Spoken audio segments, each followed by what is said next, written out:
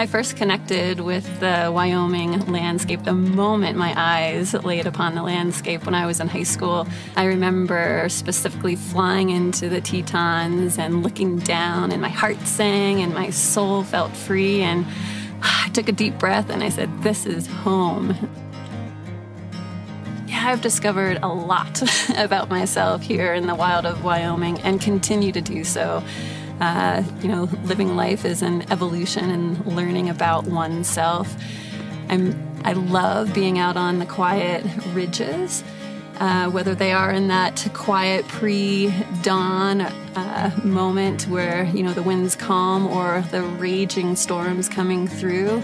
What I learned during those moments is that peacefulness is within me, despite what else is going on.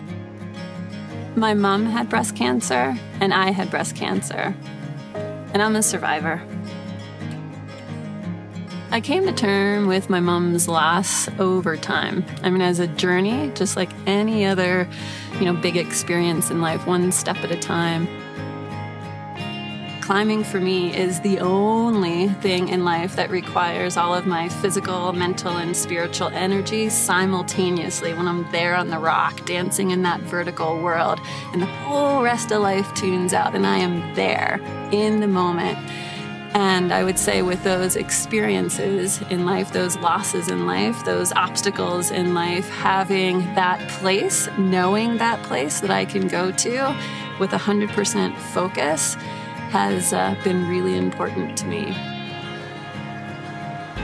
I'd sum up my Wyoming experience to be a life to date that is full of adventure, exploration, and opportunities to let my spirit and soul be free and wild.